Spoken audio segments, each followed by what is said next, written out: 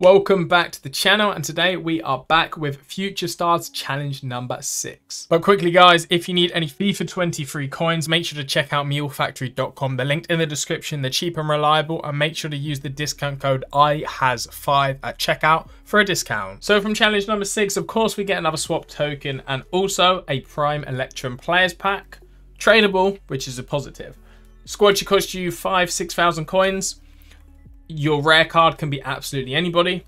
These 2 cards out of position just need to be 2 players from the same club, and we'll follow the rest of the team. So in goal, can be anyone. Just make sure this player is the same club as someone else. Here I've got Siricini. In the right back position, we have Joao Mario. In our centre backs, we have David Carmo and also Meccano, the standard duo. And in the left back position, we have Kevin Rodriguez. In the CDM, we have Gabamin. Our right centre midfielder is, again, a random gold that matches the same club as the goalkeeper. So I've got this guy. Our left centre mid is Tokos. In the cam position, we have Omer.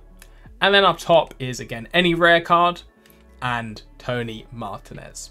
That's the squad. Really simple one here. And Future Stars Challenge 6. You guys seem to be getting some decent packs from the last Future Stars Challenge. So maybe I'll get a bit of luck on my side and get somebody good here.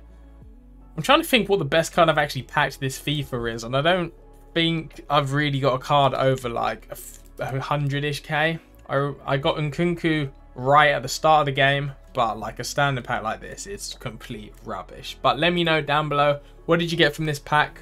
Thank you all for watching. Make sure to subscribe for more SBCs. And I'll see you in my next video.